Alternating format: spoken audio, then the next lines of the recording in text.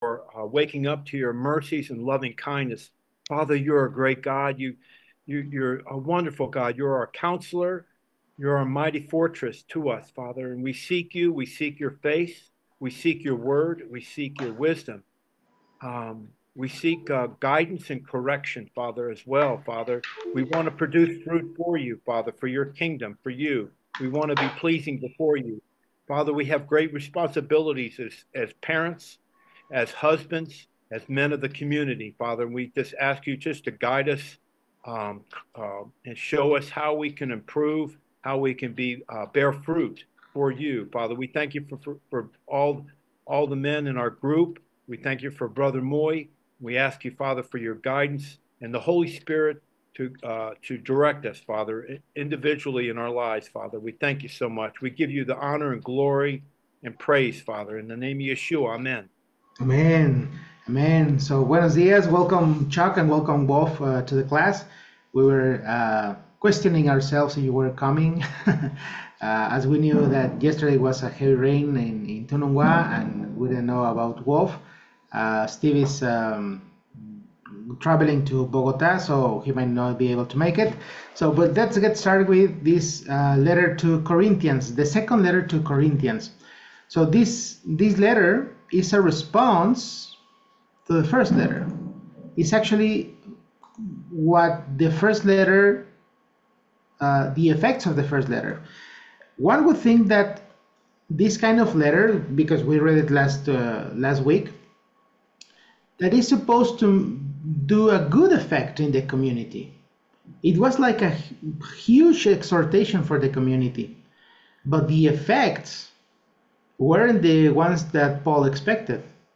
The response of the community to that letter was not as expected. So this second letter, Paul writes again. Maybe, and this is just a possibility, that you remember that there was a guy that was sleeping with his dad's wife, and that was addressed in the first letter.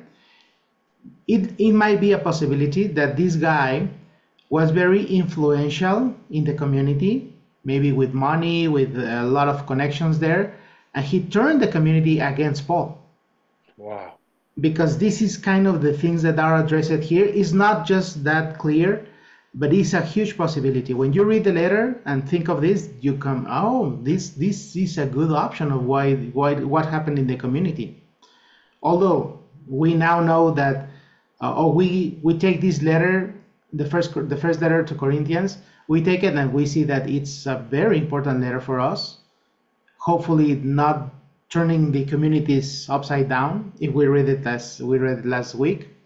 But we can see that some communities are not receiving the message properly. They might turn themselves off, mostly because of what their already dysfunctional living is. Because they are already dysfunctional, they turn the community off. Okay, so that's why we should be working in ourselves, working in our refinement before the Lord, so we don't turn communities off. we might be the ones if we are not working and we are not paying attention to ourselves. So that's why we should be very concentrated and in our actions, in our inner being, and our fidelity to the Lord. Okay, yes, Carl. Quick question. How much time do we know how much time passed between the first letter and the second letter? The times in between the letters and actually between the whole Bible is just an approximate, but yeah, just a few years, just a few years. I don't know if you have the dates from the first letter. Do you remember the years, the possible years of the first letter being written from last I class? haven't. I didn't screenshot it. I haven't screenshot it yet. Okay, so if you compare it, it's just maybe a few months or a few years. It's around the same date. Okay, so this is the second letter. So let's read it out. So just a quick introduction here. Titus, which was the bearer of the letter on the first one, is the one who informs Paul of the result of his first letter. And based on that, Paul decides to write the second letter. maybe with this possible problem that is happening. This is the letter of all the Bible where Paul talks the most about himself, about who he is, because they went attacking Paul, his ministry, he being an apostle. So possibly they attacked him and questioned his call, and this is why Paul is talking a lot about himself, about his own call. He's defending himself. So that might happen to us too. There might be a time, if the Lord has called us, that people or communities will doubt or question the reasons of our calling and go against us. So we should be aware of that too. Okay? But we should be sure about our calling first. If we have been called, there's no way, even if they attacked us, if the Lord has called us, we should respond to the Lord first, not to people. In this letter, we can see that there were 4 accusations to Paul. The first accusation was that he was a false apostle, that he was not called, that he was not with Yeshua, that he might made up all the things about his calling from Yeshua.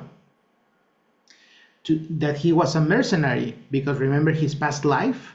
They might bring the past to the present and argue about that you still are the same person as you were before.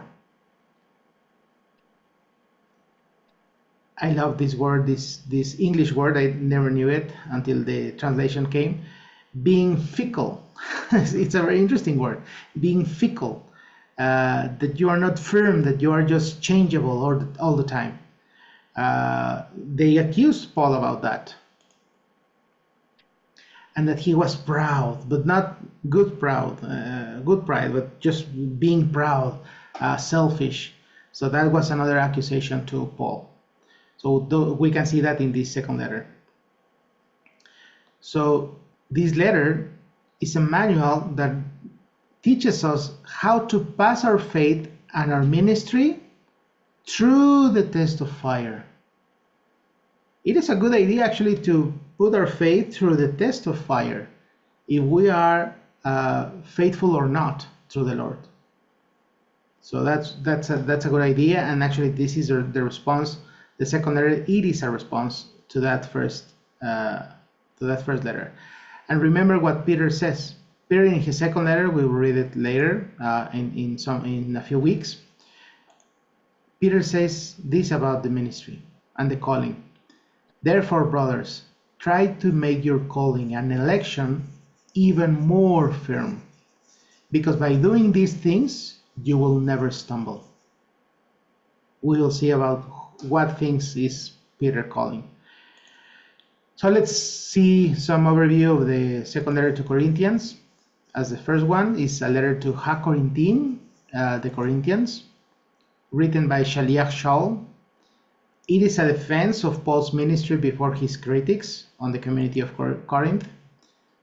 This letter is being written in Philippi, not in Corinth. Around 56 AD, so maybe just a few months after the first letter. And why is this letter with us? Is to demonstrate with facts the legitimacy of Paul's ministry as an apostle, and also a defense of Paul. We can divide this letter in 3 sections. The first section being the defense and proofs of Paul's apostolate, chapters 1 to 7. Then a test of generosity, chapters 8 and 9. And then the conclusion of his defense, chapters 10 to 13. Okay, so let's open up our Bibles. Welcome, Steve, to the class. I see that you're driving, maybe. Bienvenido, amigo. Let's open up 2 Corinthians chapter 1. So, Chuck, can you help us out read chapter 1, please? Yes, sure. From Shaul, by God's will, an emissary of the Messiah Yeshua, and Brother Timothy. To God's messianic community in Corinth, along with all God's people throughout Asia. Grace to you and shalom from God our Father and the Lord Yeshua the Messiah. Praise be God, Father of our Lord Yeshua the Messiah, compassionate Father, God of all encouragement and comfort, who encourages us in all our trials so that we can encourage others in whatever trials they may be undergoing, with the encouragement we ourselves have received from God. For just as the Messiah's sufferings overflow into us, so through the Messiah, our encouragement also overflows. So if we undergo trials, it is for your encouragement and deliverance. And if we are encouraged, that should encourage you when you have to endure sufferings like those we are experiencing. Moreover, our hope for you remains staunch because we know that as you share in the sufferings, you will also share in the encouragement. For brothers, we want you to know about the trials we have undergone in the province of Asia. The burden laid on us was so far beyond what we could bear that we even despaired of living through it. In our hearts, we felt we were under sentence of death. However, this was to get us to rely not only on ourselves, but on God, who raises the dead. He rescued us from such deadly peril, and he will rescue us again. The one in whom we have placed our hope will indeed continue to rescue us, and you must add your help by praying for us. For the more people there are praying, the more people there will be to give thanks when their prayer for us is answered. For we take pride in this, that our conscience assures us that in our dealings with the world, and especially with you, we have conducted ourselves with frankness and godly pureness of motive, not by worldly wisdom, but by God-given grace. There are no hidden meanings in our letters other than what you can read and understand. And my hope is that you will understand fully, as indeed you have already understood us in part, so that on the day of our Lord Yeshua, you can be as proud of us as we are of you. So sure was I of this that I had planned to come to see you, so that you might have the benefit of a second visit. I wanted to visit you on my way to Macedonia, visit you again on my way back from Macedonia, and then have you send me on my way to Judah. Did I make these plans lightly, or do I make plans the way a worldly man does, ready to say yes, yes, and no, no in the same breath? As surely as God is trustworthy, we don't say yes when we mean no. For the Son of God, the Messiah Yeshua, who is proclaimed among you through us, that is, through me and Sila and Timothy, was not a yes and no man. On the contrary, with him it is always yes. For however many promises God has made, they all find their yes in connection with him. That is why it is through him that we say Amen, when we give glory to God. Moreover, it is God who sets both of us and you in firm union with the Messiah. He has anointed us, put his seal on us, and given us his spirit in our hearts as a guarantee for the future. I call God to witness. He knows what my life is like, that the reason I held back from coming to Corinth was out of consideration for you. We are not trying to dictate how you must live out your trust in Messiah, for in your trust you are standing firm. Rather, we are working with you for your own happiness. You can see that he is actually using the words trial, witness. You see, he knows that he's being attacked, so that's why he's saying this word like this. So interesting what he says about the yes and no, that the promises of the Lord are always yes. So it's interesting what it says about there. Chapter 2, I don't know if Wolf can read. I don't know if Wolf is available to read. Maybe yes. Maybe not. Okay, Carl, can you help us out read chapter 2? Sure. Hey, Moises, I'm not quite with my Bible yet. I'll be there momentarily. Oh, okay, no problem. No problem, brother. Thank you. So I made up my mind that I would not pay you another painful visit. For if I cause you pain, who is left to make me happy except the people I have pained? Indeed, this is why I wrote as I did, so that when I came, I would not have to be pained by those who ought to be making me happy. For I had enough confidence in all of you to believe that unless I could be happy, none of you could be happy either.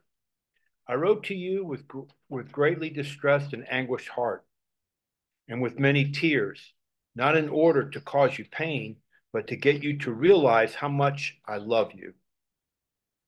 Now, if someone has been a cause of pain, it is not I whom he has pained, but in some measure, I don't want to overstate it, all of you. For such a person, the punishment already imposed on him by the majority is sufficient, so that now you should do the opposite. Forgive him, encourage him, comfort him. Likewise, such a person might be swallowed up in overwhelming depression. So I urge you to show that you really do love him. The reason I wrote you was to see if you would pass the test, to see if you would fully obey me. Anyone you forgive, I forgive too. For indeed, whatever I have forgiven, if there has been anything to forgive, has been for your sake in the presence of the Messiah, so that we will not be taken advantage of by the adversary. For we are quite aware of his schemes. Now, when I went to Troas to proclaim the good news of the Messiah, since a door has been opened for me by the Lord, I could not rest because I failed to find my brother Titus. So I left the people there and went on to Macedonia. But thanks be to God, who in the Messiah constantly leads us in a triumphal procession, and through us spreads everywhere the fragrance of what it means to know him. For to God, we are the aroma of the Messiah, both among those being saved and among those being lost. To the latter, we are the smell of death, leading only to more death. But to the former, we are the sweet smell of life, leading to more life. Who is equal to such a task? For we are not like a lot of folks who go about huckstering God's message for a fee. Very interesting. In the contrary, we speak out a sincere heart as people sent by God, standing in God's presence, living in union with the Messiah. Why did you say very interesting? What popped out in your mind? Because I search God's word. I do verse by verse studies, and I'm constantly looking for resources. And I want to make sure it's the doctrinal background of the resources that I follow, because I want to know the truth as much as possible. And sometimes I use commentary. And commentary, along with commentary, brings on personal biases. We all have them. I do. We all do.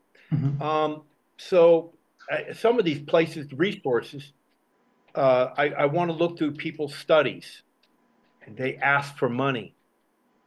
It's not out of my heart. I give tithe and I give offerings to others, but when someone asks for money, I think of this. I think of this verse. So that's why I said that. Okay. Forgive me. No, it's okay. It's okay. Actually, it's very important, this exercise, that you are thinking while you are reading, and that should be done because you are thinking what you are reading. So that's very important for every one of us, because sometimes we just read and don't think about it, and it's a good action to start thinking. Okay, let's go to chapter number 3. Let me read it for you. Are we beginning to commend ourselves again? Or do we need, as some do, letters of recommendations to you or from you? You yourselves are our letter of recommendation, written on our hearts, to be known and read by all. And you show that you are a letter from Christ, for Messiah, delivered by us, written not with the ink but with the Spirit of the living God, not on tablets of stone, but on tablets of human hearts. Amazing. Such is the confidence that we have through Messiah toward God.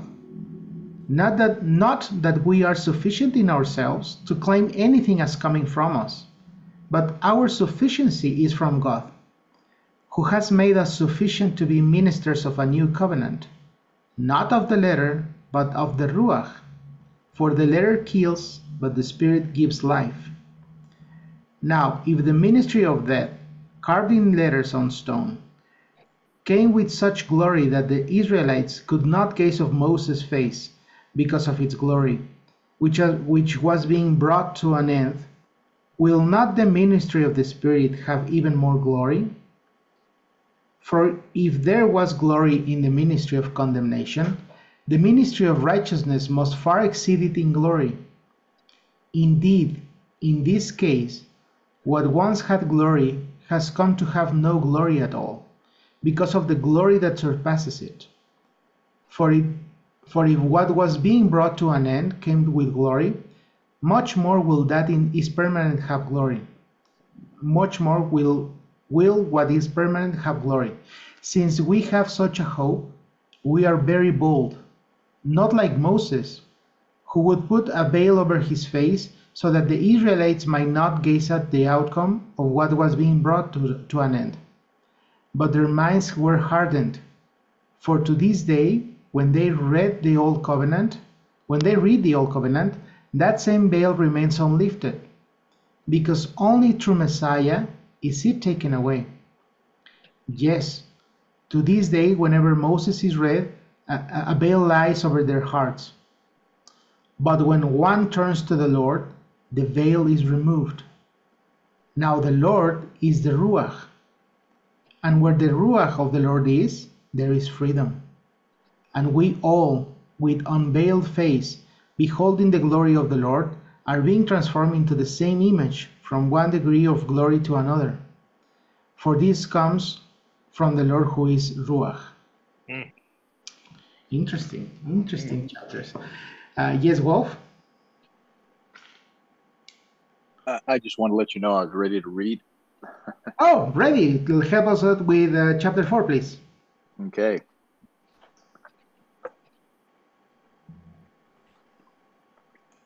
Therefore, since we have this ministry, just as we receive mercy,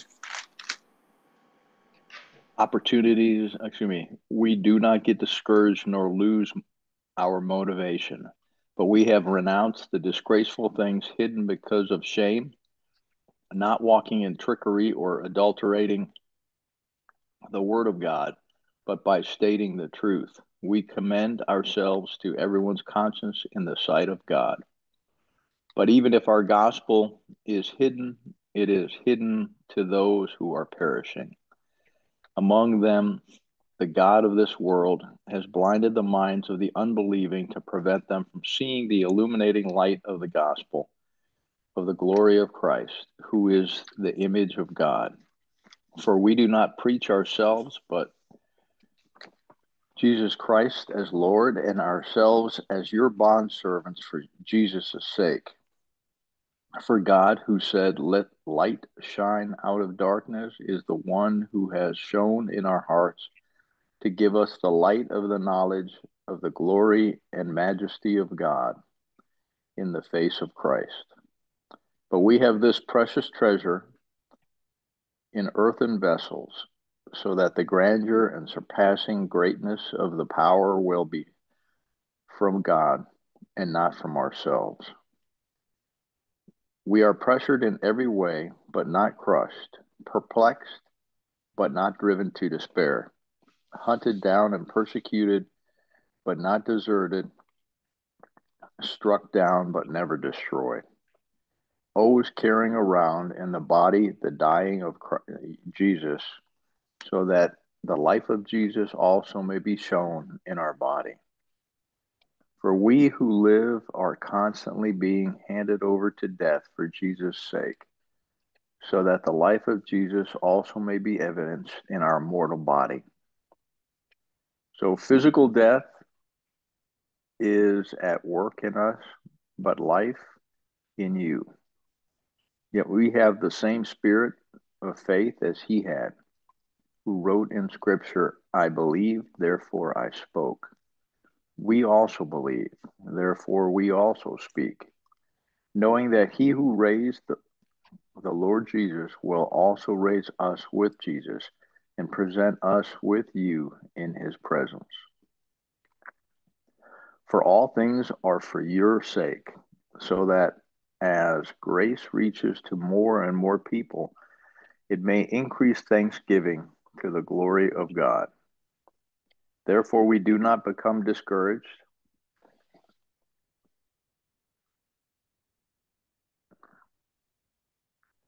though our outer self is wasting away, yet our inner self is being renewed day by day. For our momentary light distress is producing for us an eternal weight of glory beyond all measure. So we look not at the things which are seen, but at the things which are unseen. For the things which are visible are temporal, but the things which are invisible are everlasting and imperishable. Thank you, Wolf. So yeah, it's amazing, and actually we can see that he's taking off the focus on his person and bringing it to God. And actually, that might be the best defense of all. It's not do not look at me. Look of who has saved us. Look at who has given his life for us. Interesting. Let's go to chapter 5. I don't know, Chuck, if you are still there, can you read us chapter 5?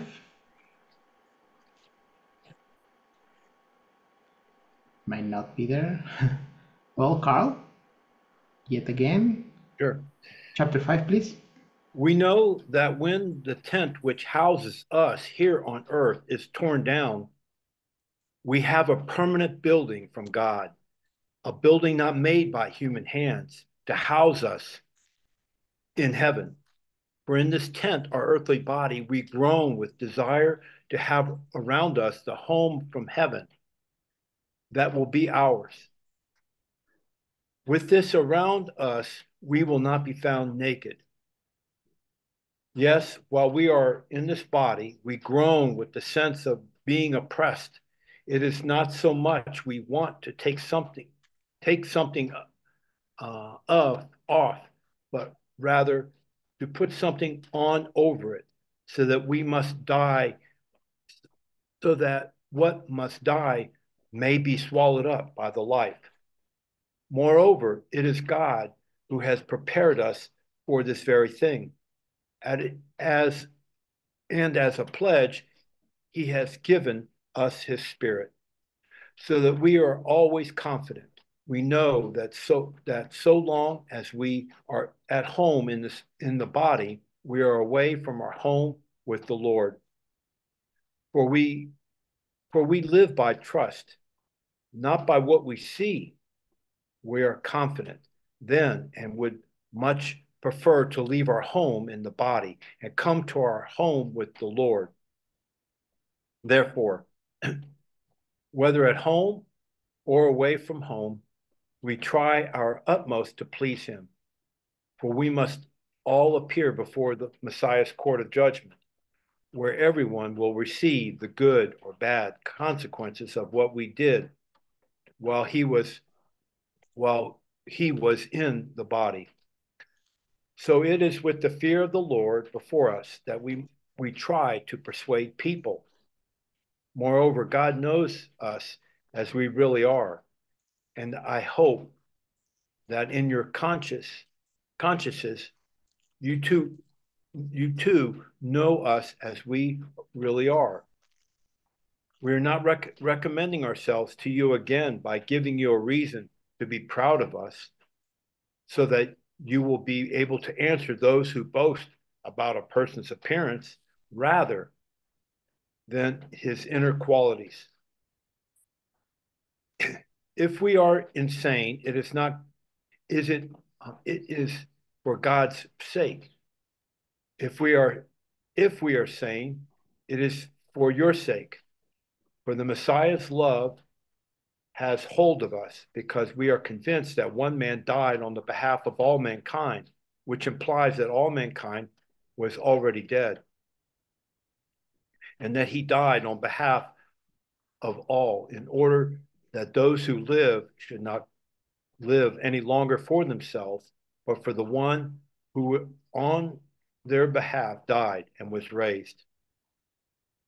So from now on, we do not look at anyone from a worldly viewpoint. Even if we once regarded the Messiah from a worldly viewpoint, we do so no longer. Therefore, if anyone is united with the Messiah, he is a new creation. The old has passed. Look, what has become is fresh and new, and it is all from God, who through the Messiah has reconciled us to himself and has given us the work of that reconciliation, which is that God in the Messiah was reconciling mankind to himself, not counting their sins against them, and entrusting to us the message of reconciliation. Therefore, we are ambassadors of the Messiah. In effect, God is making his appeal through us, that what we do is appeal on the behalf of the Messiah. Be reconciled to God. God made this sinless man be a sin offering on our behalf, so that in union with him, we might fully share in God.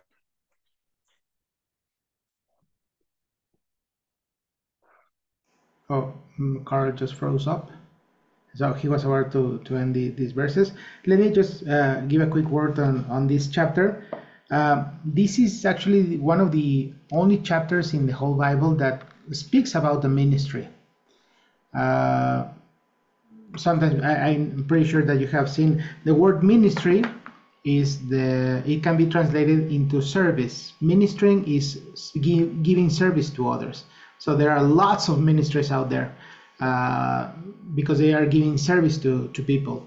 But the only ministry mentioned in the Bible is this one, the ministry of reconciliation. This is the service that we give to others. And this is, let me just read it out. Verse 18, I think, yes. All this is from God, who through Christ, through Messiah, reconciled us to himself and gave us the ministry of reconciliation.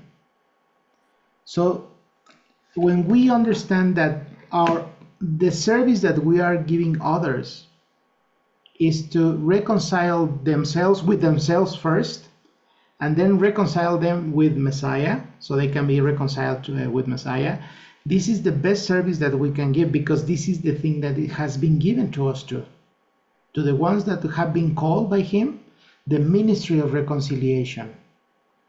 So this is one of the actions that actually is missing from lots of ministries. Lots of ministry, the ministry of this, the ministry of that, there's lots of ministry, but few actually work on the ministry, the only ministry given to us, the ministry of reconciliation. So this is very important for us to start taking action into, like the main goal of servicing others is the ministry of reconciliation. Okay, so that's one of part of the job. Part of the work to do is reconcile others with themselves, and then helping them being reconciled with God. Even though we are not doing anything, it's God himself that reconciles them with him. But we still have to work on that. Okay, this is the ministry also given to us. Yes, Steve, you have raised your hand. Buenos dias, amigo. Hope you're not driving. Oh, I am driving. Oh, okay. I'm in a little town doing 10 kilometers an hour, so it's okay. Okay. Um, can you just expound again on that reconciliation word, just again, because when I think of reconciliation, I think it's like we reconcile all differences, we reconcile, areas of fault that we see in others, and that they don't become so important. But the reconciliation is that we just love our brothers, love our sisters the way they are. So am I on track with that? Reconciliation, actually, when you think of reconciliation, first has to be a dispute, right? First, in order to reconcile, first has to be a dispute between two parts, so they can be reconciled again. Okay, reconciled. So bringing them back together. So they were apart because there was a dispute. So you reconcile again, bringing them together. So the thing is that first we have to reconcile with ourselves because of the past wounds, emotional injuries, all the things that we have discussed in the previous sessions. Sometimes we are in dispute with ourselves. Some people actually kind of hate themselves, or we are the worst, how do you say verdugo in English? The worst punishers of ourselves, because we are not reconciled. We are against ourselves. So the first thing that we have to do is to reconcile ourselves with ourselves. So then we can reconcile with our Lord. We have disputes with our Lord, and if we think of our past life, there's an amazing scene in the movie Forrest Gump. I don't know if you remember that movie, where these guys, the guy without legs, you remember that part, that he goes in the top of a boat and it's raining and the thunders are there, and he actually starts blaming God, and he starts fighting against him. Every time I think about this, I do even cry in that scene, because that was myself. I was fighting against God. So this ministry of reconciliation is reconcile ourselves with God. He wants to reconcile with us, but first we have to accept his holiness and accept his sovereignty in order for us to reconcile with him. So this is the thing with reconciliation, Mr. Steve, that we bring back together two things that were apart. So when you reconcile in your marriage, it's because you were angry with each other, then you reconcile with your spouse. Okay, so this is reconciliation, is the first and most important ministry in the whole Bible. This is the ministry to help others. First, we have to go through the process ourselves to reconcile ourselves first, but then helping others to reconcile with themselves and with the Lord. And of course, with the family, if there's some split in the family, we should help us to give that service of reconciliation in those families. Is that helping you, Mr. Steve? Does that make sense? Hopefully, yes. Hopefully, he's driving again. Don't worry, you get back when you have some more time, okay? Yes, Wolf, you have raised your hand. Well, and coincidentally, isn't that the purpose of Yom Kippur, to reconcile us at this point of the year with God again? See, actually, glad to that you brought that thing up, because yeah, the whole purpose and the main Muadim of the year is Yom HaKippurim. The reconciliations is actually in plural. It's not just one reconciliation.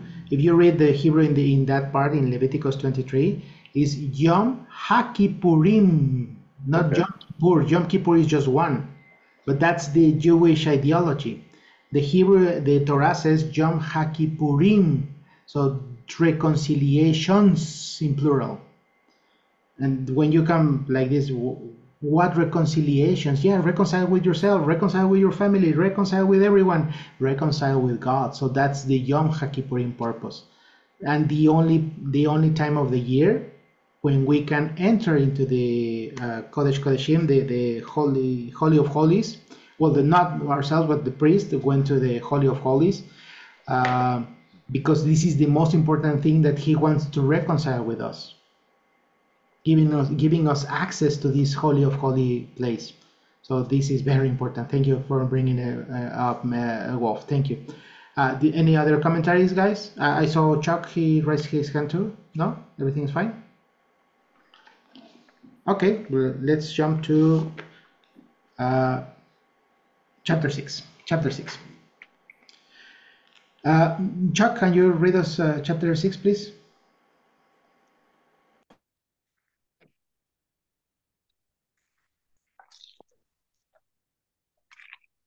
Yeah, there we go. Sorry, guys, I'm having a couple of technical difficulties today. Chapter 6.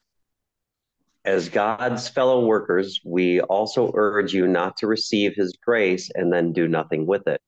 For he says, at the acceptable time I heard you, in the day of salvation I helped you. We try not to put obstacles in anyone's path so that no one can find fault with what we do.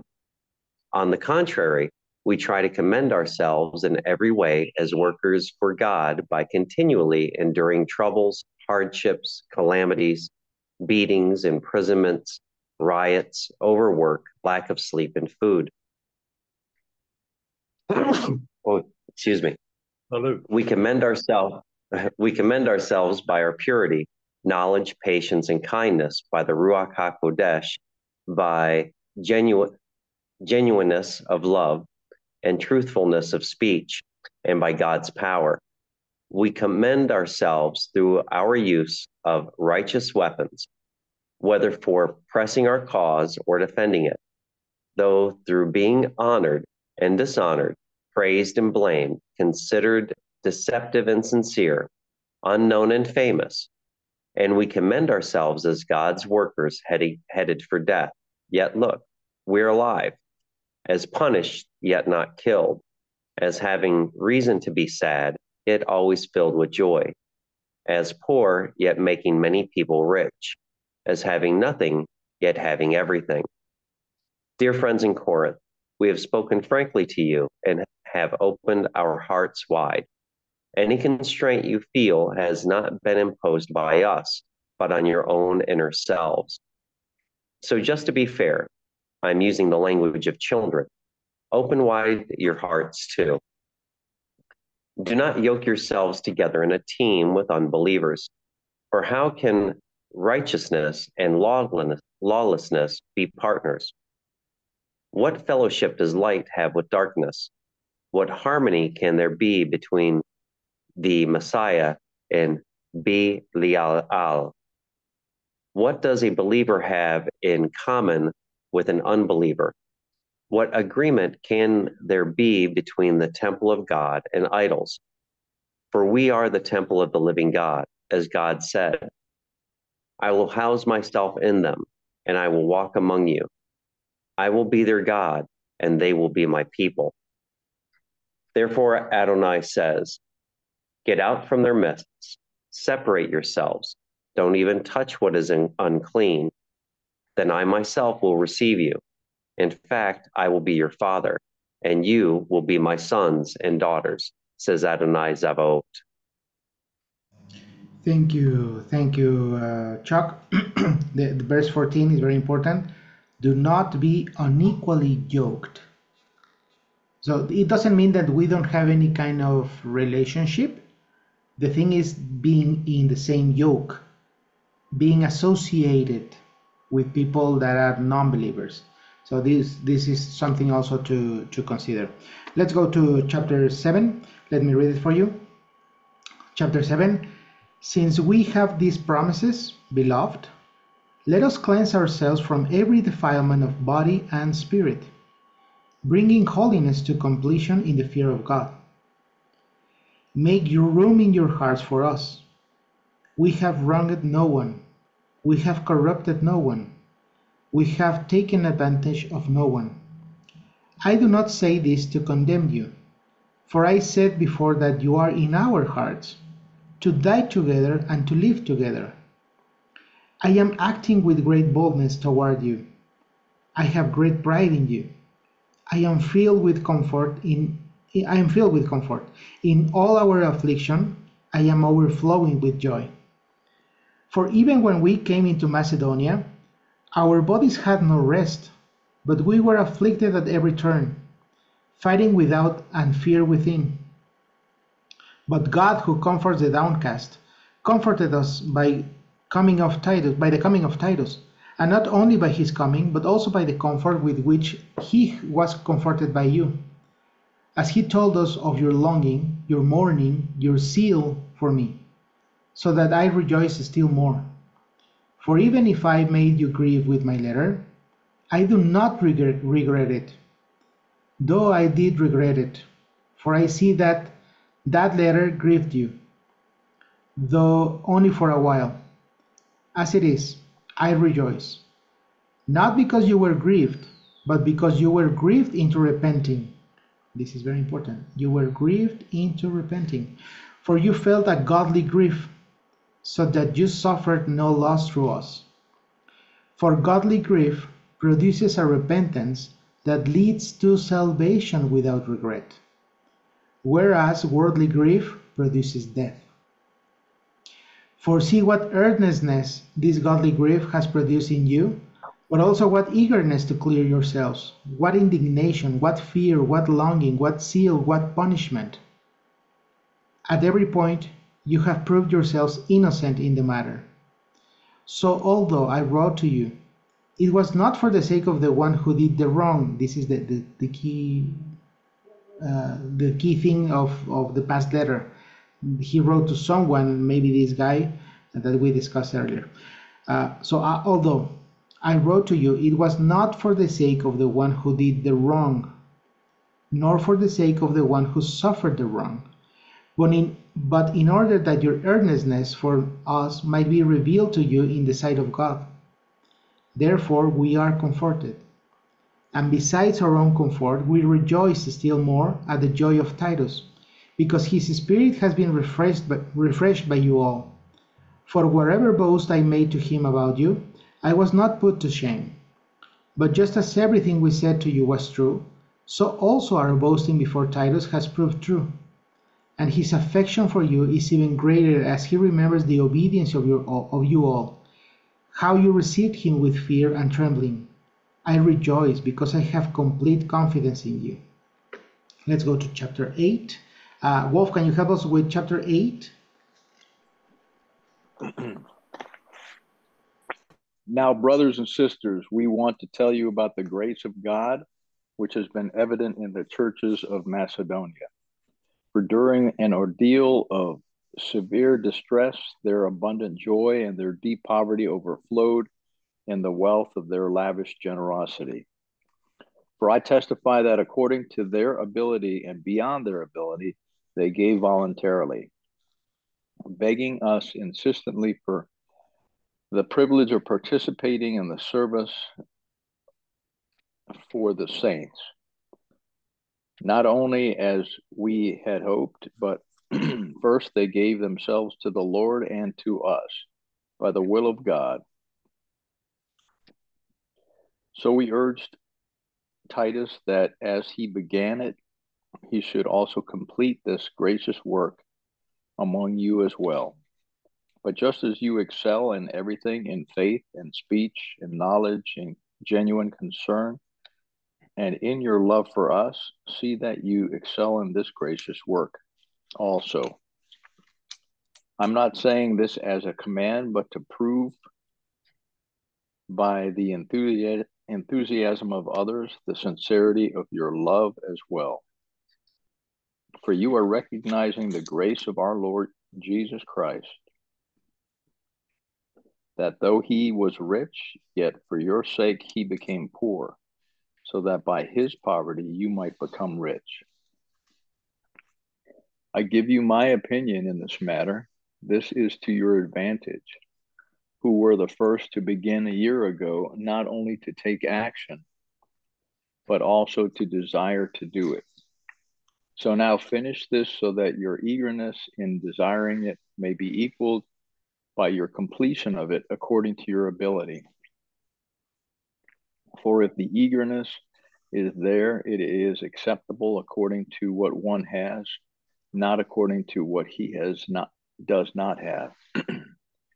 For it is not that others be relieved, and that you be burdened unfairly, but that there be equality. At this time, your surplus is going to supply their need, so that their surplus may be given to supply your need, that there may be equality. As it is written, he who gathered much did not have too much, and he who gathered little did not lack. But thanks be to God who puts the same genuine concern for you in the heart of Titus. For Titus not only accepted our appeal, but was so very interested in you that he has gone to visit you of his own accord. And we have sent along with him the brother who is praised in the gospel throughout all the churches. And not only this, but he has also been appointed by the churches to travel with us in regard to this gracious offering, which we are administering for the glory of the Lord himself, and to show our eagerness. We are taking precautions so that no one will discredit us in our administration of this generous gift. For we have regard for what is honorable, not only in the sight of the Lord, but also in the sight of men. We have sent with them our brother, whom we have often tested and found to be diligent in many things, but who is now even more diligent because of his great confidence in you. As for Titus, he is my partner and fellow worker in your service. And as for the brothers, they are messengers of the churches, a glory and credit to Christ. Therefore, show these men in the sight of the churches the proof of your love and our reason for being proud of you. Thank you, Wolf. Let's go to chapter 9. Carl, can you help us with chapter 9? There is really no need for me to write you about this offering for God's people. I know how eager you are, and I boast about you to the Macedonians. I tell them, Achaia has been ready since last year, and it was your zeal that stirred up most of them. But now I'm sending the brothers so that our boast about you in this regard will not prove hollow, so that you will be ready, as I said you would be.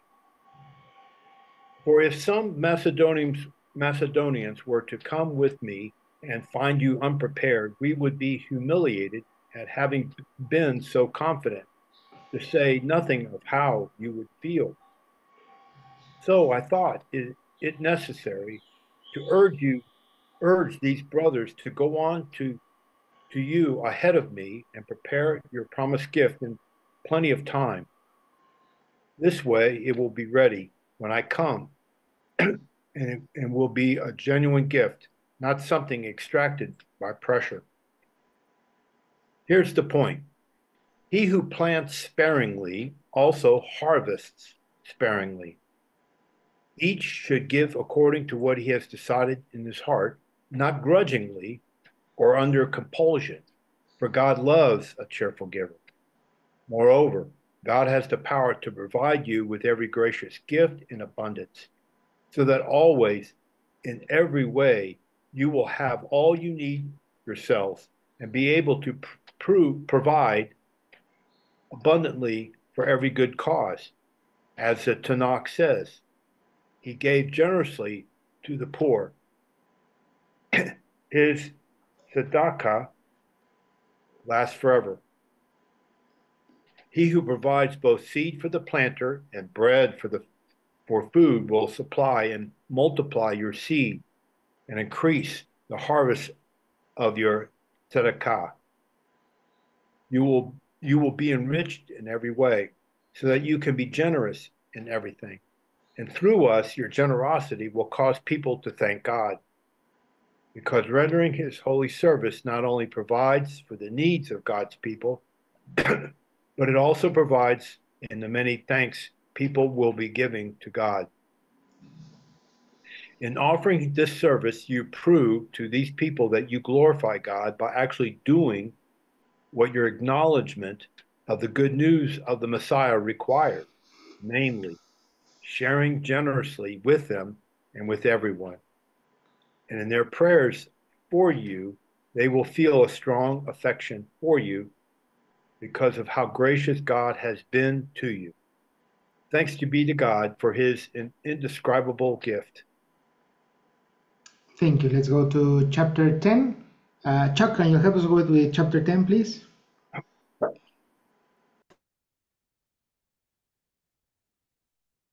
Now it is myself, Shaul, making an appeal to you with the meekness and forbearance that come from the Messiah. I, who am considered timid when face to face with you, but intimidating from a distance. But I beg you not to force me to be intimidating when I am with you, as I expect to be towards some who regard us as living in a worldly way. For although we do live in the world, we do not wage war in a worldly way, because the weapons we use to wage war are not worldly. On the contrary, they have God's power for demolishing strongholds. We demolish arguments and every arrogance that rises itself up against the knowledge of God. We take every thought captive and make it obey the Messiah. And when you have become completely obedient, then we will be ready to punish every act of disobedience. If you are looking at the surface of things, if anyone is convinced that he belongs to the Messiah, he should remind himself that we belong to the Messiah as much as he does. For even if I boast a little too much about the authority the Lord has given us, authority to build you up, not to tear you down, I am not ashamed. My object is not to seem as if I were trying to frighten you with these letters. Someone says, his letters are weighty and powerful, but when he appears in person, he is weak, and as a speaker, he is nothing. Such a person should realize that what we say in our letters, when absent, we will do when present. We don't dare class or compare ourselves with some of the people who advertise themselves and measuring themselves against each other and comparing themselves with each other. They are simply stupid. We will not boast about what lies outside the area of work which God has given us. Rather, we will boast within our assigned area, and that area does reach as far as you. We are not overextending our boasting as if we had not reached as far as you, for we did come all the way to you with the good news of the Messiah. We do not boast about the area in which others labor, but our hope is that as your trust grows, we will be magnified in your midst in relation to our own area of work, so that we can go on to do even more, namely to proclaim the good news in regions beyond you. Our hope is not to boast about the work already done by someone else. So let anyone who wants to boast about Adonai, because it is not the Orle who recommends himself who is worthy of approval, but the one whom the Lord recommends. Oh, it's not the one. Yes, it is, isn't it? Yeah. Let's go to chapter 11. I wish you would bear with me in a little foolishness. Do bear with me, for I feel a divine jealousy for you, since I betrothed you to one husband to present you as a pure virgin to Messiah. But I am afraid that as the serpent deceived Eve by his cunning, your thoughts will be led astray from a sincere and pure devotion to Messiah. For if someone comes and proclaims another Yeshua than the one we proclaim, or if you receive a different spirit from the one you received, or if you accept a different gospel from the one you accepted, you put up with it readily enough. Indeed, I consider that I am not in the least inferior of the super apostles. Even if I am unskilled in speaking, I am not so in knowledge. Indeed, in every way we have made this plain to you in all things. Or did I commit a sin in humbling myself so that you might be exalted? Because I preach God's gospel to you free of charge? I robbed other churches by accepting support from them in order to serve you. And when I was with you and was in need, I did not burden anyone, for the brothers who came from Macedonia supplied my need. So I refrain and I will refrain from burdening you in any way. As the truth of Messiah is in me, this boasting of mine will not be silenced in the regions of Achaia. And why? Because I do not love you? God knows I do. And what I am doing, I will continue to do, in order to undermine the claim of those who would like to claim that in their boasted mission they work on the same terms as we do. For such men are false apostles, deceitful workmen, disguising themselves as apostles of Messiah. And no wonder, for even Satan disguises himself as an angel of light. So it is no surprise if his servants also disguise themselves as servants of righteousness. Their end will correspond to their deeds. I repeat, let no one think me foolish, but even if you do, accept me as a fool, so that I too may boast a little. What I am saying with this boastful confidence, I say not as the Lord would, but as a fool. Since many boast according to the flesh, I too will boast. For you gladly bear with fools, being wise yourselves. For you bear it if someone makes slaves of you, or devours you, or takes advantage of you, or puts on airs, or strikes you in the face. To my shame, I must say, we were too weak for that. But whatever anyone else dares to boast of, I am speaking as a fool, I also dare to boast of that. Are they Hebrews? So am I. Are they Israelites? So am I. Are they offspring of Abraham? So am I. Are they servants of Messiah? I am a better one. I am talking like a madman, with far greater labors, far more imprisonments, with countless beatings, and often near death. 5 times I received at the hands of the Jews the 40 lashes less one. 3 times I was beaten with rods. Once I was stoned. 3 times I was shipwrecked. A night and a day I was adrift at sea, on frequent journeys, in danger from rivers, danger from robbers, danger from my own people, danger from Gentiles, danger in the city, danger in the wilderness, danger at sea, danger from false brothers.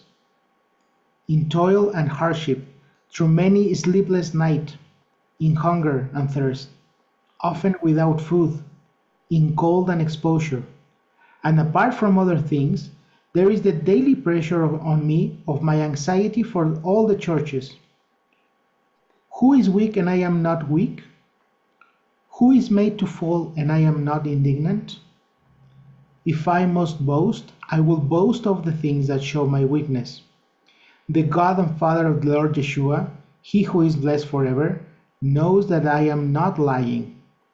At Damascus, the governor under King Aretas was guarding the city of Damascus in order to seize me. But I was let down in a basket through a window in the wall and escaped his hands. Let's go to chapter 12. Carl, can you help us with chapter 12, please? I have to boast. There is nothing to be gained by it, but I will go on to visions and revelations of the Lord. I know a man in union with the Messiah who 14 years ago was snatched up to the third heaven, where he was in the body or outside the body. I don't know. God knows. And I know that such a man, whether in the body or apart from the body, I don't know. God knows, was snatched into Gan Eden and heard things that cannot be put into words, things unlawful for a human being to utter. About such a man I will boast, but about myself I will not boast, except in regard to my weaknesses. If I did want to boast, I would not be foolish, because I would be speaking the truth. But because of the extraordinary greatness of the revelations, I refrain, so that no one will think more of me than what my words or deeds may warrant. Therefore, to keep me from becoming overly proud, I was given a thorn in my flesh, a messenger from the adversary to pound away at me, so I wouldn't grow conceited. 3 times I begged the Lord to take this thing away from me, but he told me, my grace is enough for you, for my power is brought to perfection in weakness. Therefore, I am very happy to boast about my weaknesses, in order that the Messiah's power will rest upon me. Yes, I am well pleased with weaknesses, insults, hardships, persecutions, and difficulties endured on the behalf of the Messiah. For it is when I am weak that I am strong. I have behaved like a fool, but you forced me to do it. You who should have been commending me, for I am in no way inferior to the super emissaries, even if I am nothing. The things that I prove, I am an emissary, signs and wonders and miracles were done in your presence, despite what I had to endure. Is there any way in which you have been behind any of the other congregations, other than in my not having been a burden to you? For this unfairness, please forgive me. Look, I am ready this third time to come and visit you, and I will not be burdened to you. I will not be a burden to you, for it is not what you own that I want, but you. Children are not supposed to save up for their parents, but parents for their children. And as for me, I will most gladly spend everything I have and be spent myself too for your sakes. If I love you more, am I to be loved less? Let it be granted then that I was not a burden to you, but crafty fellow that I am, I took you with trickery. Was it perhaps through someone I sent you that I took advantage of you? I urged Titus to go and sent the brother with him. Titus didn't take advantage of you, did he? Didn't we live by the same Spirit and show you the same path? Perhaps you think that all this time we have been defending ourselves before you. No, we have been speaking in the sight of God, as those united with the Messiah should. And, my dear friends, it is all for your upbuilding. For I am afraid of coming and finding you not the way I want you to be, and also of not being found the way you want me to be. I'm afraid of finding quarreling and jealousy, anger and rivalry, slander and gossip and arrogance and disorder. I'm afraid that when I come again, my God may humiliate me in your presence, and that I will be grieved over many of those who have sinned in the past and have not repented of the impurity, fornication, and debauchery that they have engaged in. Very interesting what is Paul saying here. You can see there's an economic issue here, that they were maybe not giving money, or they were feeling that they were being deceived. And the last thing that he says here, I have to mourn over many of those who have sinned earlier and have not repented of the impurity, sexual immorality that he was discussing on the first letter, remember? So this is about the same thing. Okay, let's go to last chapter 13. Wolf, can you help us out with this chapter 13, please? This is the third time that I am visiting you. Every fact shall be sustained and confirmed by the testimony of 2 or 3 witnesses. I have already warned those who have sinned in the past and all the rest as well. And I warn them now, even though I am absent, as I did when I was with you the second time, that if I come back, I will not spare anyone. Since you seek proof that Christ is speaking in and through me, he is not weak or ineffective in dealing with you, but powerful within you. For even though he was crucified in weakness, yet he lives by the power of God.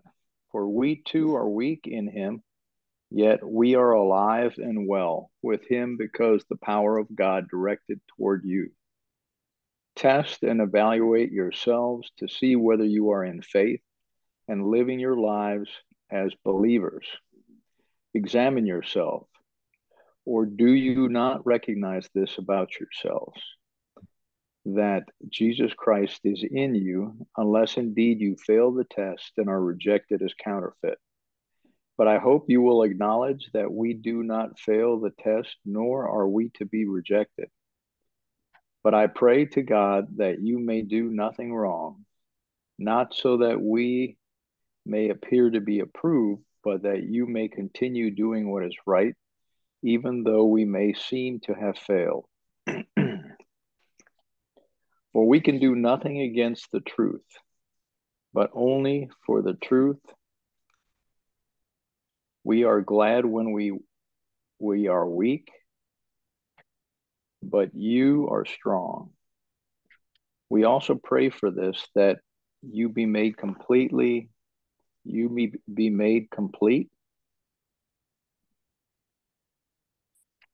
For this reason, I am writing these things while absent from you, so that when I come, I will not need to deal severely in my use of the authority which the Lord has given me for building you up and not for tearing you down.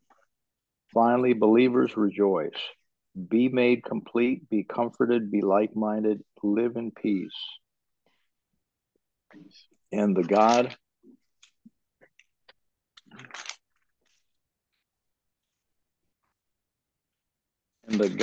of love and peace will be with you.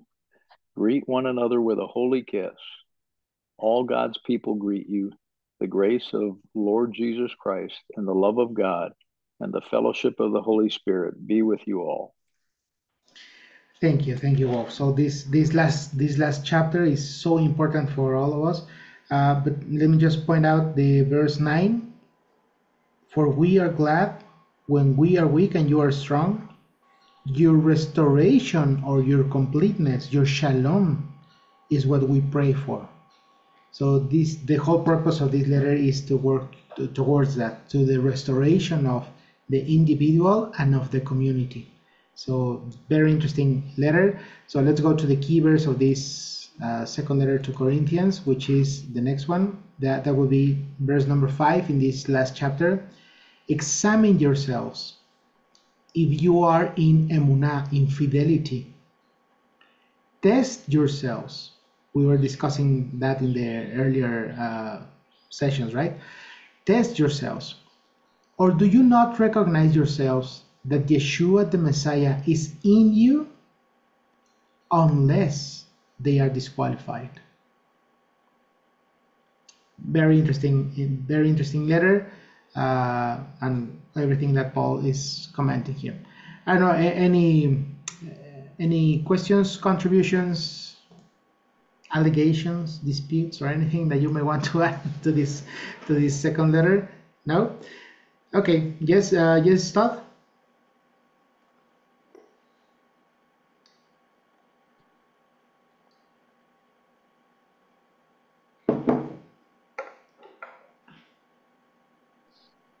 There, is it working now?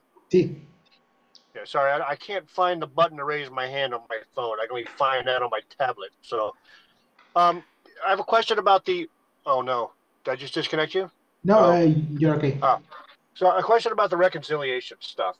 Mm-hmm. I understand the reconciliation between, within myself and with the Father, right?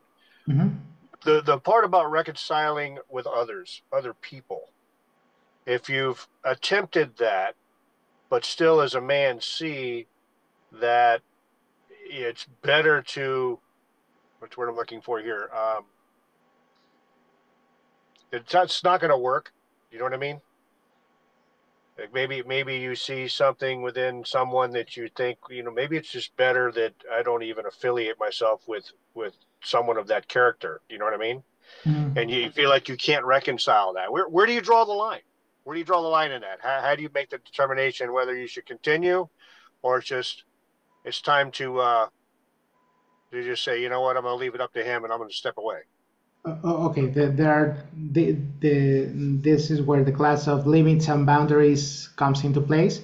Of course, there is sometimes that you cannot deal with the person again because they might be, I don't know, maybe they threaten with killing you or something, no, something very bad, that you cannot make any reconciliation with them directly. But and actually, there's another verse I can remember now. Maybe one of you guys remember. As long as it's up to you, be in shalom with everyone. There's a verse that says about that. So the reconciliation comes within you. If you can make amendments with someone and you can reconcile directly with the person, do it. And of course, it has to be prayed before. You should pray about it before. If you know that there's something inside you, that there's something that you cannot, I don't know, and the Lord will just make the situation that works out in order for you to reconcile.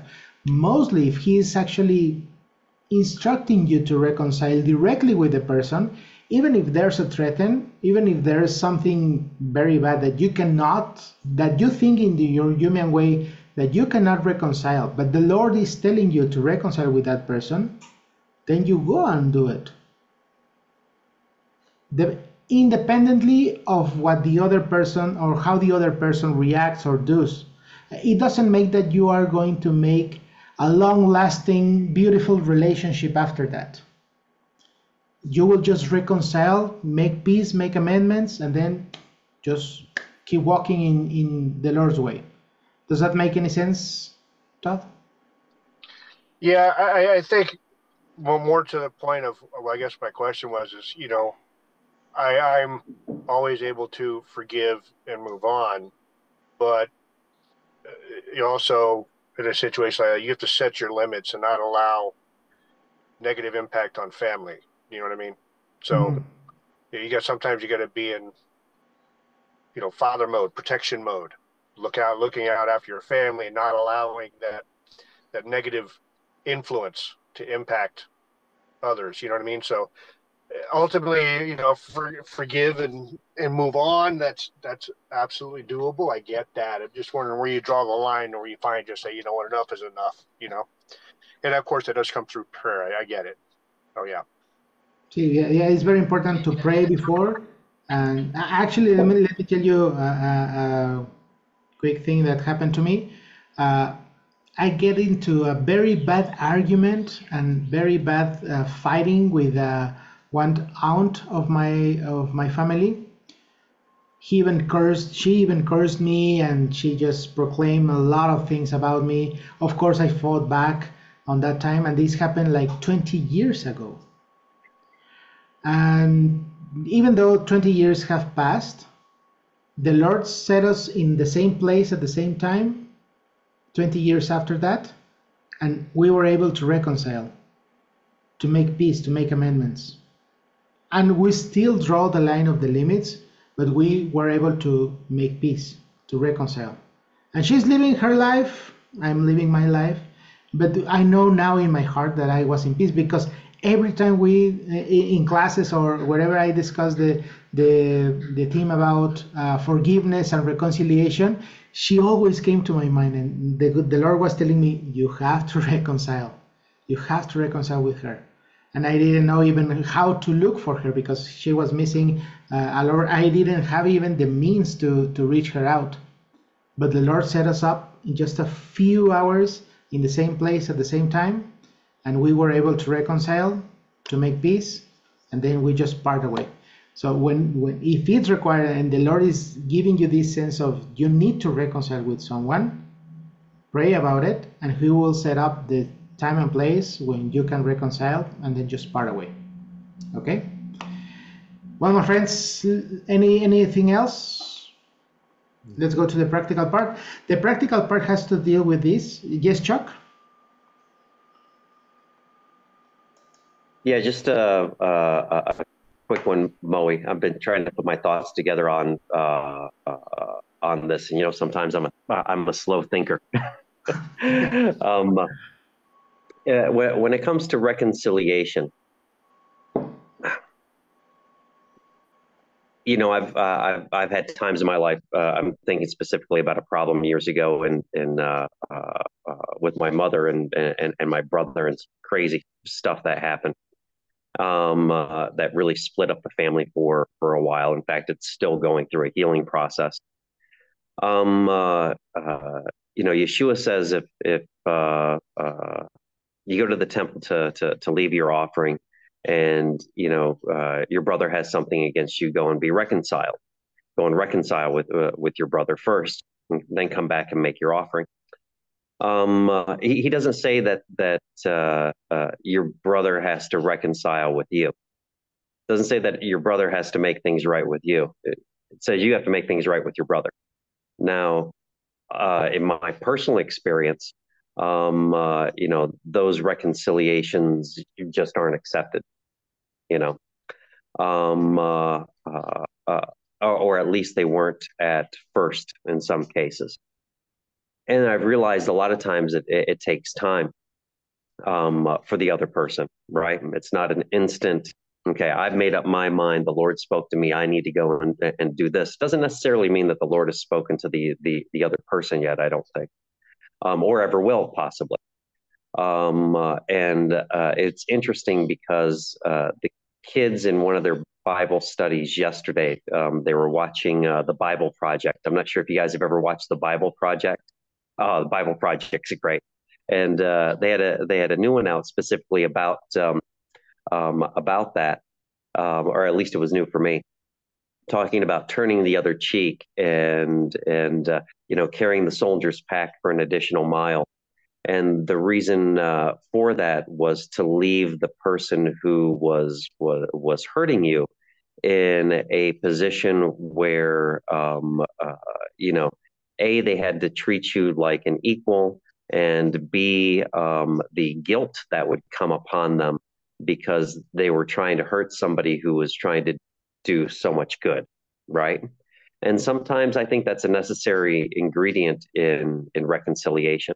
Or like, I try to teach the kids looking at a worldly, perspective. If two countries are at war, and we see this all the time, and they declare peace, and the two governments declare peace, both of those governments have to be ready and willing to continue to be shot at by some of the soldiers on the other side, okay, without going back to war. When you're trying to reconcile with someone yourself, you have to be prepared to, hear some nasty comments in your direction afterwards, take some extra insults, some extra hurts, some extra things going on until they realize, oh, they really have entered into a time of peace, right? And I don't know if that helps a lot or makes any sense, but I think there is a timing perspective that's not necessarily a human timing perspective when it comes to reconciliation. What do you think about that? I totally agree with that. We just have to be, available to do that. We have to be willing to do it, even though, of course, forgiveness has to come first in ourselves in order to make reconciliation with other person. So the inner exercise patience.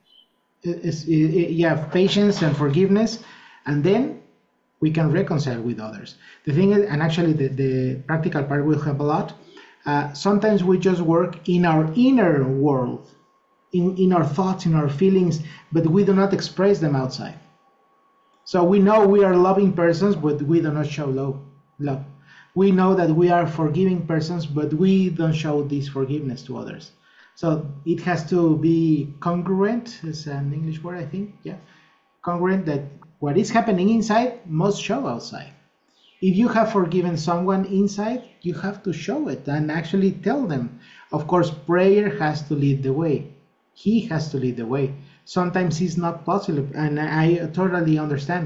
Sometimes it is not possible for, mostly what happened, for example, if my mom or father has passed away, if they have died, how would I reconcile with them if they have passed away?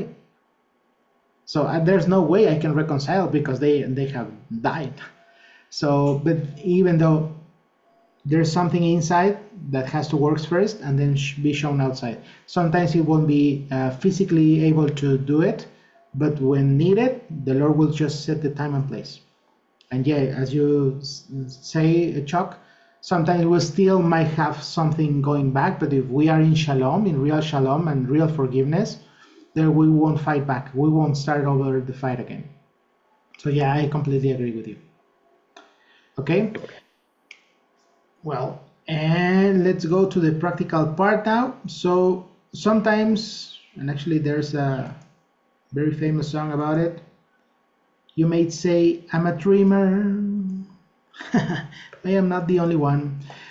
Sometimes we tend to come very practical, very into action, very doable things. But sometimes we are very dreamers. In our inner world, we are very dreamers. We think about and we dream a lot and we imagine a lot, even though we are practical in some sense. But the thing is that sometimes we do have lots of ideas of forgiveness, ideas on how we should do things, in ideas in buildings. We do have lots of ideas that are not brought into action. And sometimes the Lord is giving us the ideas to do something. So this is the practical part of this, is how to bring those ideas into action. From the idea to the execution. Because sometimes we have great ideas, we have just great plans, we have lots of intentions, but not any actions. So we should go from the idea to the action, from the idea to the execution, if the Lord is leading the way, of course. Not to bring all your ideas into action. It's just bring to action all the ideas that the Lord is putting into your mind. So there are some steps for actually to have a very efficient process from idea to action.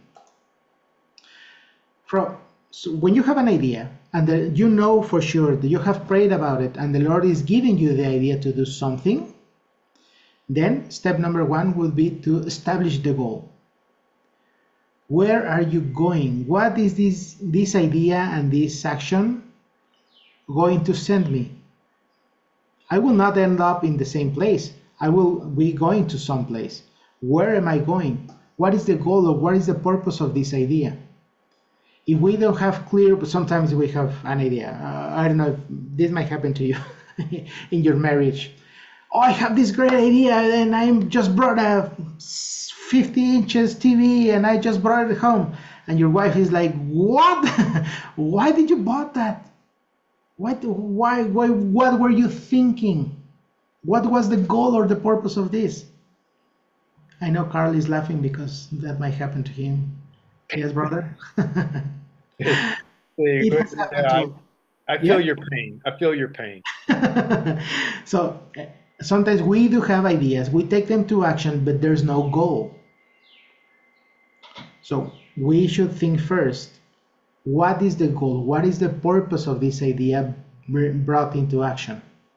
Where are we going? Where are you going with this idea? Set the goal first. Then, it is very important for us to make deliberation with prudence. What is deliberation? If this is a good thing, it is not a good thing. What does it take to reach that goal? Do I need money? Do I need some kind of materials? Do I need to ask for permissions? we should make this deliberation with prudence. And in this point, we are not executing the idea yet. We are just deliberating with prudence, a very good ingredient, if it's a good idea to bring this to action. It is necessary to seek advice of the Lord first, and then consult somebody that is expert on the matter. It is a good idea to make this. Of course, God will lead the way, but sometimes the people that has gone through the same thing can help you a lot. This is actually connecting with what we discussed in the 2 Corinthians letters. It is a good idea to share one another how to do things. What do you think about it? Somebody that can lead you and connect you to the outcome, to the possible outcome of the idea. And then we take the decision. Once we know the goal, and once we know what it takes for taking that idea into action, then we take the decision. What is taking the decision is the rational determination between two options, with at least two options. If I do this, this is going to happen. This might be happening. If I don't do this, what will happen? Let's talk about the reconciliation thing. If I'm going to reconcile with this person, what is the purpose of it? Then deliberate with someone, take advice, and then take the decision. Are you going to do it or not? You see, it's as simple as that. It's bringing some ideas in yourself to the outside. Take the decision. Determine rationally between two options. You are going to do it or you are not going to do it. But this is not the whole thing. Once you have taken the decision of doing it, if that's the case, then go to the execution part. Sometimes, I've seen it through years, sometimes we have a great idea. We have taken the decision of doing it, but we do not execute it. It just stuck there in the process.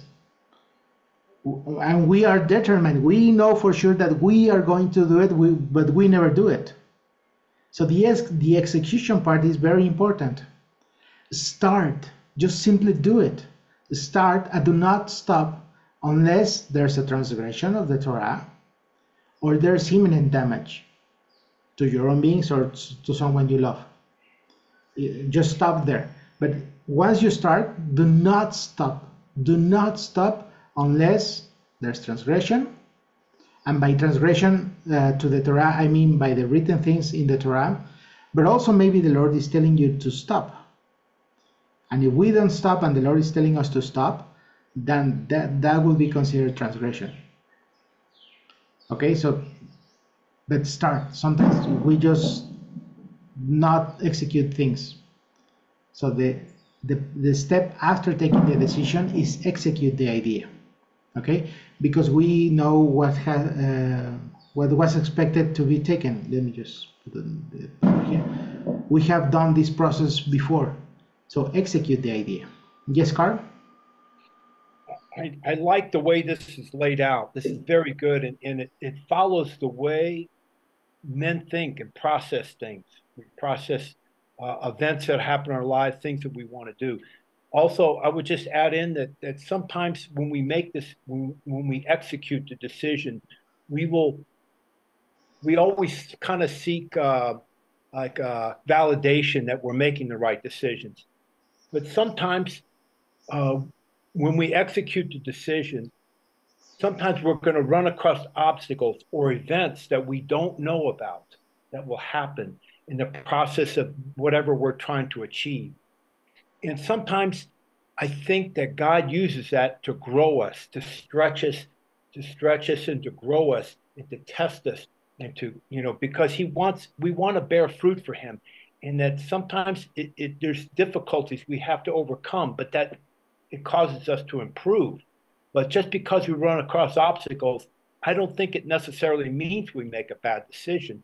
It's just that these obstacles that we will encounter that we didn't know about is a way of us growing into seeking and to rely on God for what we do. Thank you, Carl. Yes, and sometimes that's why it's necessary the advice of somebody else, because they might show up these obstacles that we might have not foreseen. But sometimes even with taking advice and consult someone else, sometimes we will encounter these obstacles. And I agree with you; they are there just for strengthening our faith. So we will encounter obstacles, and sometimes the thing is that among believers, when we find an obstacle, we say, "Oh, the Lord is closing the doors. I will not be able to follow through this idea anymore. The Lord is shutting down this idea." No, maybe it's just an obstacle for you to become more strong. Yeah. So that's why we should understand this.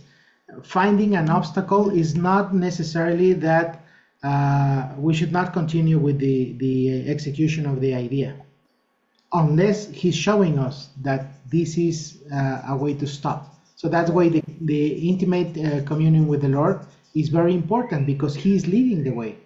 Amen. For sure, he will show us obstacles. He will present us obstacles in order for strengthening our faith. Okay? Thank you, Carl. Yes, Wolf? Yeah, just on a personal note on execution, I would want to break that down a little bit more. As you're executing, you're always going to need to continue to do analysis to see how things are tracking and possibly make a course correction. So you're looking at, okay, this is my plan, that's where I want to get.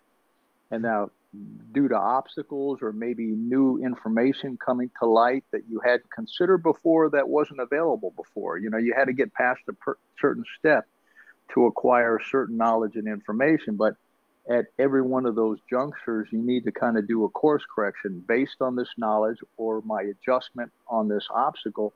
I have to correct my course a little bit again to still shoot for the goal. So it's a constant until you get to the end. You're constantly correcting your course to make it to the destination. So thank you.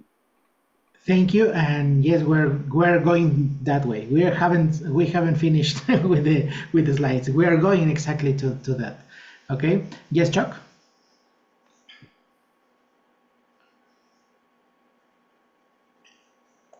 Man, I've broken the screen to my phone. So Tom, yeah. So I have to push it like 20 times to get anything to work. So I apologize for all the delays. Okay. Yeah, I was gonna say just a perspective from being out here in the middle of the jungle on a farm. Previously in life, I would go through a process like this and execute it.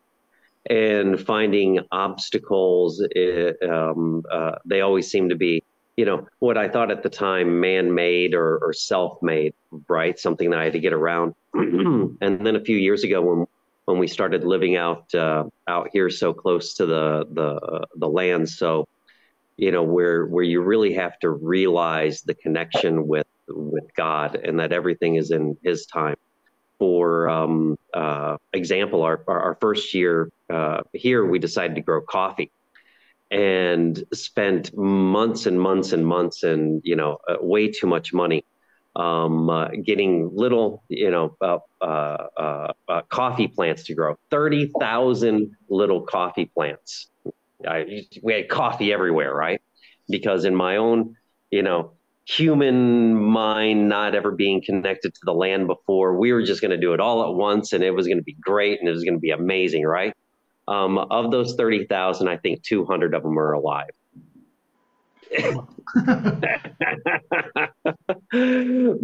Huge obstacle. We encountered all sorts of huge obstacles, and the obstacles were because we weren't, or mainly me, I wasn't in God's rhythm, right? It wasn't God's time. This is, I wanted to plant when it wasn't his time to send the rains. I wanted to do this because financially or business wise, it made more sense to do it this way in my own human perspective. That wasn't God's perspective. And so just a little insight in all these plans we make as men, and executions and failures and triumphs and obstacles, that when God puts something on our heart to do something, I personally have a tendency to, all right, it's on my heart. God said, do it, put on your shoes, run out the door with your hair on fire, and, have what I've been called as rhino vision. Okay. And just kind of ignore everything else and run to the goal, I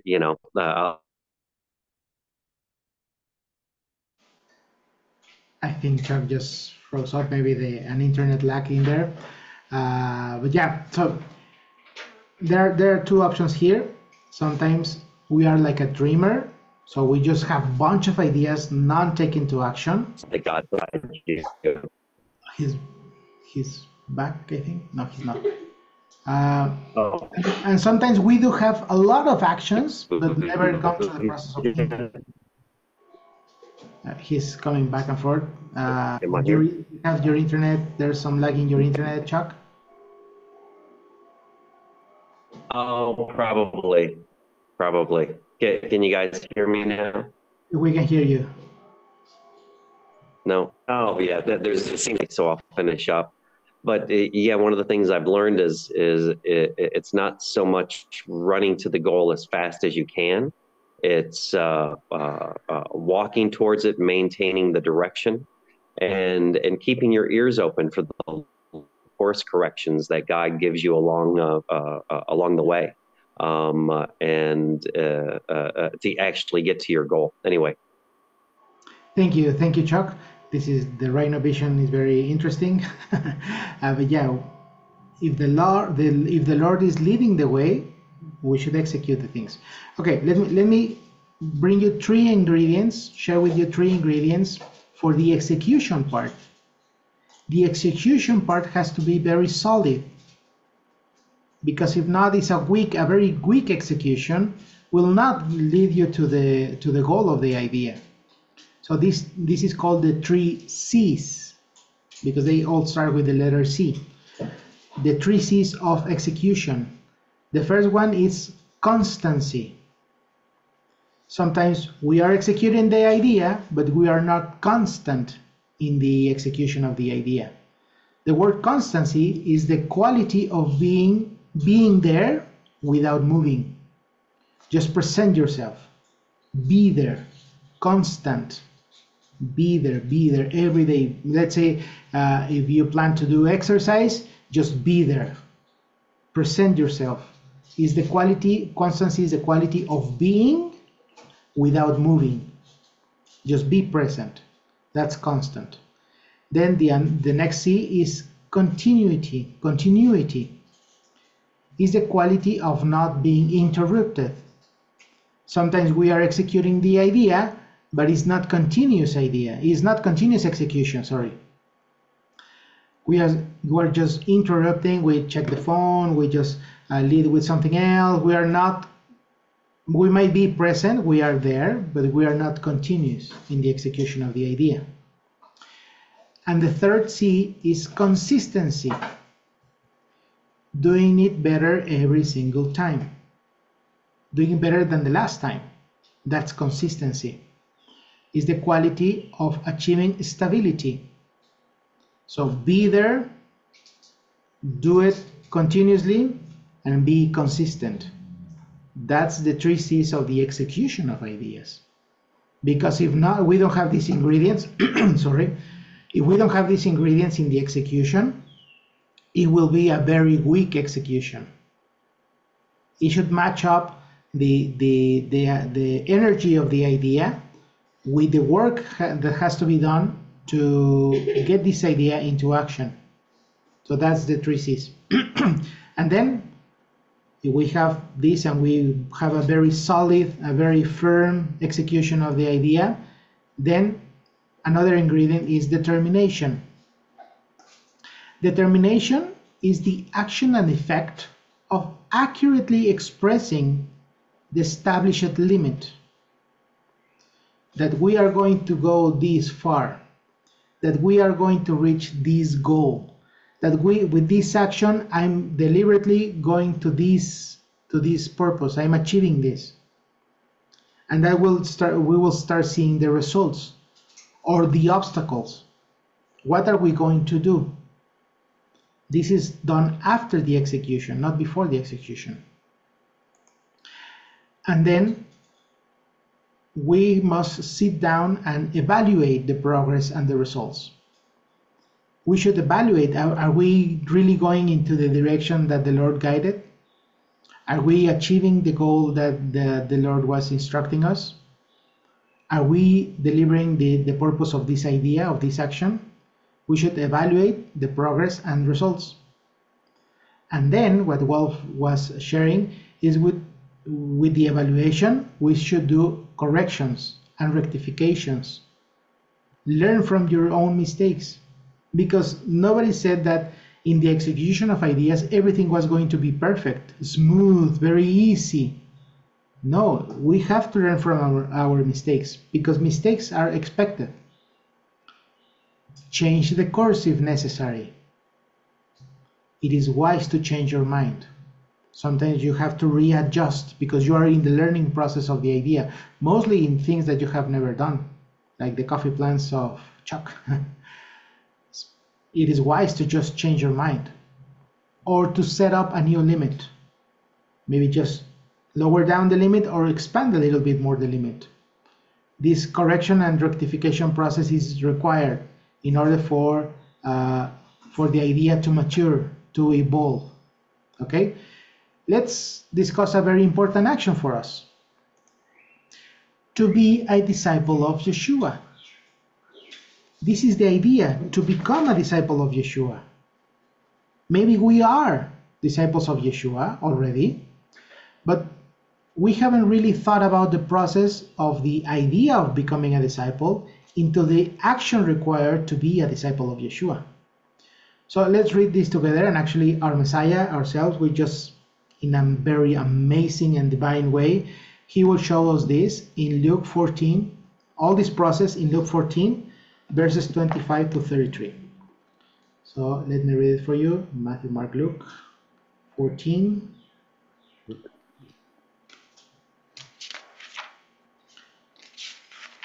There we go. Verses 25 to 33. 25 there. Actually, there's a small title there, The Cost of Discipleship. Now great crowds accompanied him, and he turned and said to them, "If anyone comes to me and does not hate his own father and mother, and wife and children, and brothers and sisters, yes, and even his own life, he cannot be my disciple." He's telling us the cost. He's giving us the idea and telling us the cost. Whoever does not bear his own cross and come after me cannot be my disciple. For which of you, desiring to build a tower, does not first sit down and count the cost, whether he has enough to complete it? Otherwise, when he has laid a foundation and is not able to finish, all who see it begin to mock him, saying, "This man began to build and was not able to finish." Or what king going out to encounter another king in war will not sit down first and deliberate whether he is able with 10,000 to meet him who comes against him with 20,000? And if not, while the other is yet a great way off, he sends a delegation and asks for terms of peace. So therefore, any one of you who does not renounce all that he has cannot be my disciple. Salt is good, but if salt has lost its taste, how shall its saltiness be restored? It is of no use either for the soil or for the manure pile. It is thrown away. He who has ears to hear, let him hear. So he's giving us the idea, do you want to become a disciple of Yeshua? This is what it takes. And if you agree for what it takes, then execute the idea with the 3 C's: determination, evaluation, and correction. We'll face obstacles in that? Yes, of course. Our faith will be strengthened because of that? Yes, of course. But it takes a lot to be a disciple of Yeshua. It's just not knowing some verses here or there, or just your own belief that you are a disciple of Yeshua. I've seen some believers that they do have the idea, but they are not executing the idea of being a disciple. And this is what it takes. He just told us what it takes to be a disciple of Yeshua. So the homework for this week is for you to take this idea to be a disciple into the real action of becoming a disciple of Yeshua. There are some other actions that we need to take, and let me just share with you also these verses. Work, not for the food that perishes, but for the food that endures for eternal life, which the Son of Man will give you, because Elohim Abba sealed him.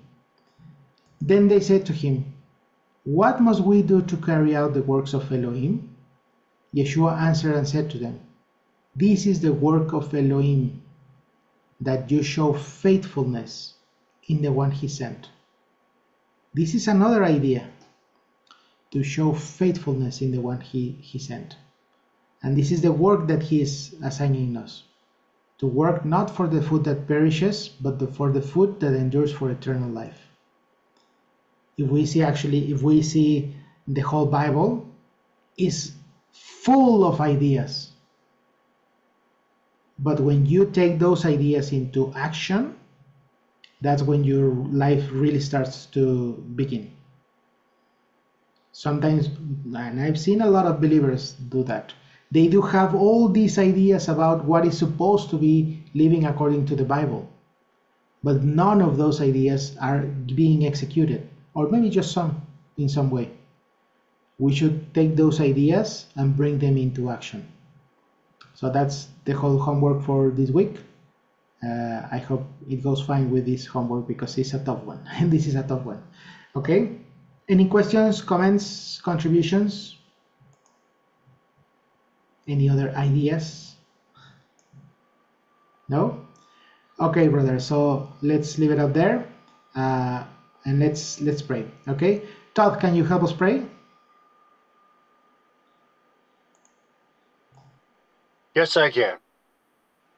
Abba, Father, we thank you for this time you've given us to come together to partake in this class, Father, and we thank you for giving us the ability to come together as men and to learn these things, Father, through Moy. Father, we thank you for the life of Moy and the efforts he's putting into these classes for us, Father, and we thank you for just blessing us with the ability to partake in these classes, Father. Father, we put this week before you.